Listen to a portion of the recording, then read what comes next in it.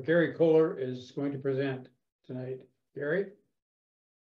Good evening, everybody.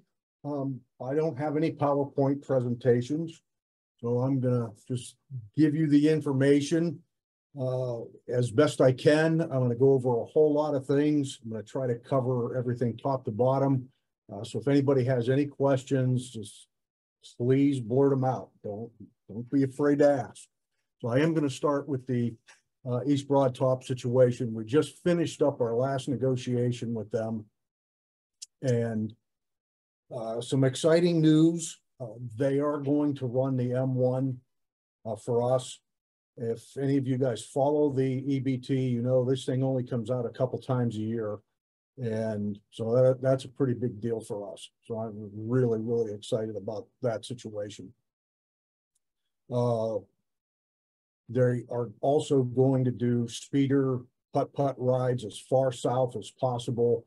Right now, it's a mile or two south of Rock Hill. So if you've been following what they've been doing, you know they've got a lot of track put in, south of there. So that should be pretty exciting. And we were going to hold off announcing this news, but I'm sure I can share it with you guys. They are going to do 2 cab rides for us. And again, if you guys follow them, you know they do not do that. Getting a cab ride over there is next to impossible. So we're going to get 2 cab rides. We're going to draw names from the hat. So 2 lucky guys are going to get cab rides on the 16. And so that is really exciting for us to be able to offer that to you guys. If you have not registered for the EBT and you're putting this off, please don't. There are only 2 or 3 seats left, and that's it. So if you're planning on doing that, please get that done. For those of you that are going, we are going to have a meeting on Monday evening. So we'll go over everything in detail, the bus situation, what to expect, not to expect, how it's going to be done, the whole scheduling. So that'll be done Monday evening before the tour on Tuesday. Vendor situation. I know a couple of you guys on here, or at least it's been on here, are vendors. And if you have not gotten us all your information, vendor helper, vendor helpers, your address, because a lot of you guys have not supplied that information. And I just went through it today. So we do need that. We're definitely doing things differently. We're going to mail all the vendors their credentials early so they will be able to show up and get unloaded and get their stuff taken care of and go have fun.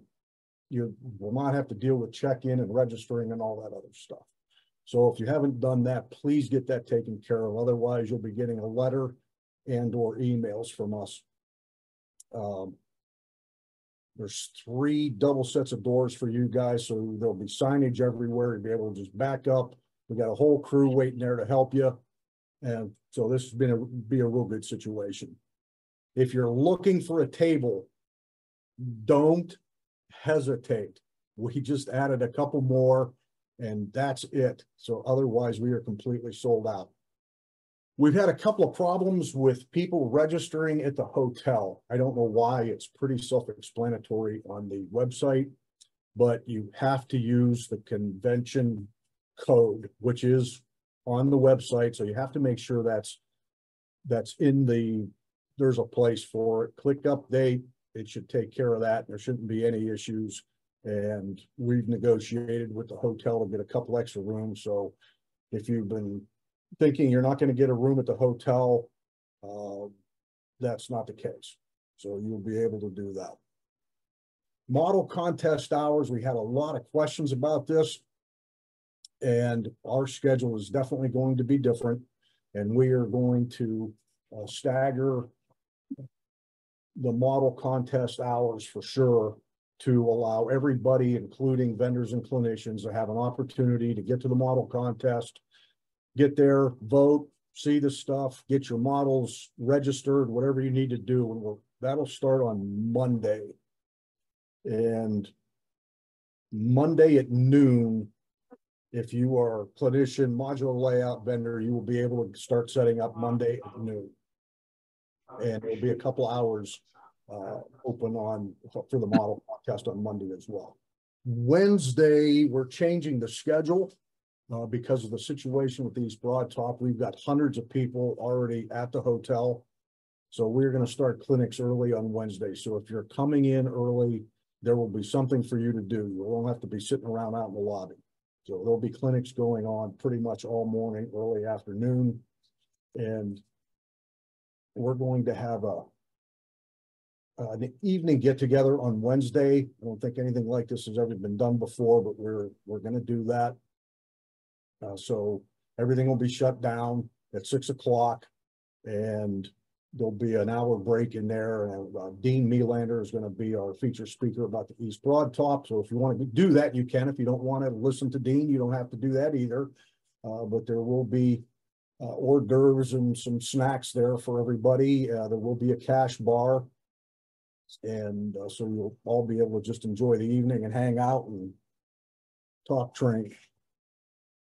The food situation, for some reason, this food restaurant stuff continues to be a discussion and an ongoing issue with these conventions. And I want to assure everybody that the restaurant bar, there's a bistro there that's open about 18 hours a day. So they will be open, they will be staffed, there will be people there.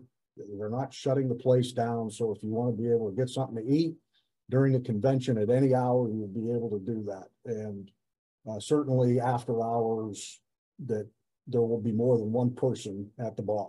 So if you guys want to do that, you won't have to worry about getting a drink or a sandwich or whatever you want to do. Thank you, Gary. If